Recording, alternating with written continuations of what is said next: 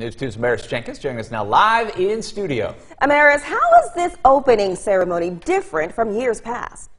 Brad, Octavia, good morning. Today will be an opening ceremony like no other as the 2020 Tokyo Olympics continues in the shadow of the pandemic, with Japan currently in a state of emergency. The opening ceremony is usually described as a spectacular show as the host country welcomes the world while showing off its culture on an international stage. This year's theme is United by Emotion, as the show will likely highlight the challenges of COVID-19 and pay homage to those who have fought the disease.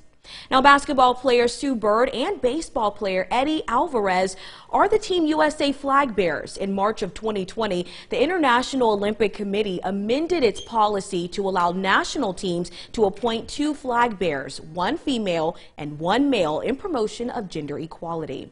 Another big talker, what uniforms we can expect to see. If you take a look there at your screen, Team USA will be decked out in Ralph Lauren uniforms. This includes navy blazers, printed scarves, shoes, and even branded masks. With the Tokyo heat expected, the uniforms will also feature cooling jackets with battery-powered devices that create a cooling sensation on the back of the neck.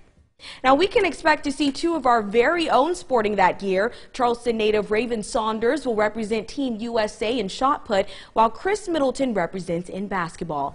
News 2's Forrest Tucker is live at Burke High School this morning. Forrest, Saunders is ready to make her mark in Tokyo.